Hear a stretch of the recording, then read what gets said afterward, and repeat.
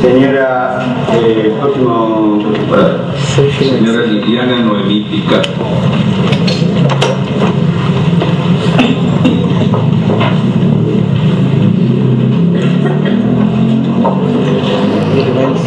Buenas tardes.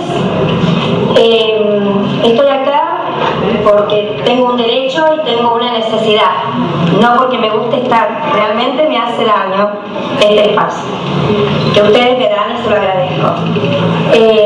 Lo que pasa es que venimos con esta lucha, somos reiterativos, seguimos diciendo lo que ustedes ya no quieren escuchar, porque hemos sido, como le dije hace un ratito, bastante reiterativos. Estoy en todo de acuerdo con lo que expuso Carmen Prato. La montaña es de todo, no podemos seguir permitiendo que por construir se destruyan nuestros recursos naturales. Lo que Carlos Paz, ciudad turística, Carlos Paz, capital de las sierras cordobesas, vende al mundo para atraer turismo. Entonces no entendemos cómo es que para aprobar un emprendimiento privado o por una condición privada de alguien que se cree o tiene derecho de destruir espacios de AP1, montaña, porque está abajo, la parte baja la destruimos, la parte alta es intangible. Toda esa lucha, o sea, todo eso no lo entendemos. Es una lucha que hace del año 2012, que con expedientes y por todos los medios hemos tratado de que nos escuchen y que pues paren el desmonte. Lamentablemente, el último que se paró por ambiente de la provincia fue en el mes de marzo en el barrio José Muñoz. Por todo lo que dijo Carmen Prato y por lo que venimos sosteniendo a lo largo de este año, yo le digo que esta ordenanza va en contra de la Carta Orgánica, disminuye notoriamente la protección del medio ambiente. Es una ordenanza peligrosa. Es buena para los intereses de unos pocos y atenta contra la necesidad de unos muchos, de toda la ciudad, de todos los vecinos de esta ciudad. Esta ordenanza divide la montaña en dos: área intangible protegida y área ocupada persistente, o sea, protegida a medias. Habla de urbanizaciones persistentes consolidadas, las cuales serán factibles de ser aprobadas con un simple relevamiento de plano, y habla de expansión de obras de infraestructura sin tener en cuenta. Se atentó y atenta a la montaña y al medio ambiente de esta ciudad.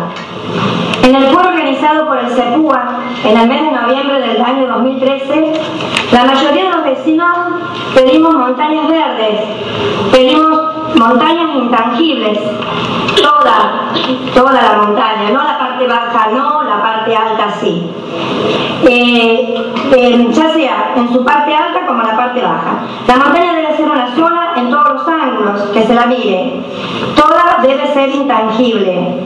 Me opongo que en áreas protegidas intangible 1, AP1, se realicen actividades científicas, ya que hemos sido testigos que con la excusa de educativa, de interpretación del ecosistema, de conservación de la flora, de la fauna, que se pusieron equipamientos recreativos persistentes de uso cultural, se ha cambiado topográficamente la parte baja, se ha cambiado el curso de la escorrentía, se abrió camino, se destruyó el bosque nativo, la zona roja, se instalaron equipamientos recreativos, tal cual como lo llama hoy esta ordenanza. Todo lo que se realizó a espaldas de vecinos y sin autorización municipal. Esta ordenanza da lugar que por una excepción, por medio de una concertación quizás, se permita convertir nuestras montañas y nuestro barrio residencial en barrios comerciales, perjudicando la calidad de vida de todos los vecinos para beneficiar a algunos empresarios. Años atrás se expropió la montaña mágica, debían reforestarla, conservar ese espacio verde, espacio que hoy funciona el aula ambiental. Es decir, con la expropiación se perjudicó a un comerciante para favorecer nuestra montaña y nuestros espacios verdes. Hoy no quisiera pensar que con esta ordenanza tratan de beneficiar a algunos comerciantes perjudicando el medio ambiente de nuestra ciudad y a sus vecinos. Con la montaña no se lucra, la montaña es de todos, no es de Liliana Picatto, yo la defiendo porque la necesita mi ciudad. Entonces, hago esta aclaración por los destratos y por el maltrato que vengo recibiendo del año 2012 a la fecha, porque quiero que la montaña sea verde, sea de todos, se proteja la flora, se proteja la fauna, se proteja lo que necesitamos para respirar. Buenas tardes.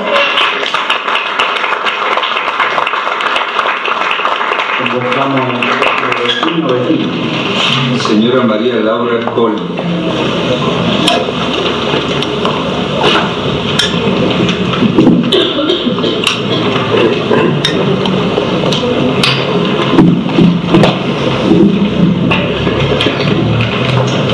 Buenas tardes, yo pertenezco también al Centro Vecinal de Costa Sur y considero, igual que las personas que me antecedieron en hablar, que esta ordenanza no protege al medio ambiente como lo haría si su espíritu fuera realmente el de una verdadera ley ambiental. ¿Por qué? Porque tiene muchas excepciones y muchas cuestiones especiales. La montaña es una sola y debe ser intangible en su totalidad, tal como lo expresamos en el foro que había convocado el CEPUA. En el punto I 2.2 es peligrosa la consideración de urbanizaciones ya consolidadas. ¿Qué significa ya consolidadas? Seguramente le podremos encontrar muchas interpretaciones. Entonces es confusa, no es concreta. Más adelante, en el punto 9.911, en esas zonas consolidadas se permitirá la regularización cumpliendo ciertos requisitos. Esto también es considerado por nosotros muy peligroso. Respecto del artículo 4.1.13 es más de lo mismo, porque establece las condiciones para habilitar cualquier proyecto en áreas restringidas, que por algo son llamadas restringidas. Y en el 4.1.13.1.1, el área protegida intangible se puede convertir en un lugar de actividades varias, como remediación, preservación, actividades científicas, de interpretación de distintas cosas, servicios ambientales, pero no dice cómo ni cuándo se van a controlar esas actividades, ni quién o quiénes las pueden realizar. Y si estamos ante una situación que no se puede controlar lo ya existente, porque no hay personal ni medios para hacerlo, esto nos lleva a pensar que en este aspecto no se ha tenido en cuenta y tampoco lo será en un futuro. En el 4.1.13.1.3, área protegida ocupada preexistente, en ningún lugar dice que se refiere a lo que ya ha sido autorizado, pero sí lo que se pretende aprobar.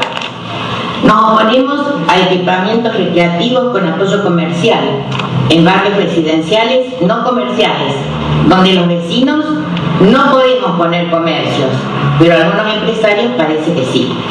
Por último, no pedimos ni excepciones, ni concertaciones, ni ninguna cuestión extraordinaria. Solamente queremos, no se trate de disfrazar lo lucrativo por medio de lo científico y educativo. Nosotros no estamos pensando en lucrar con la montaña ni en educar sobre lo destruido.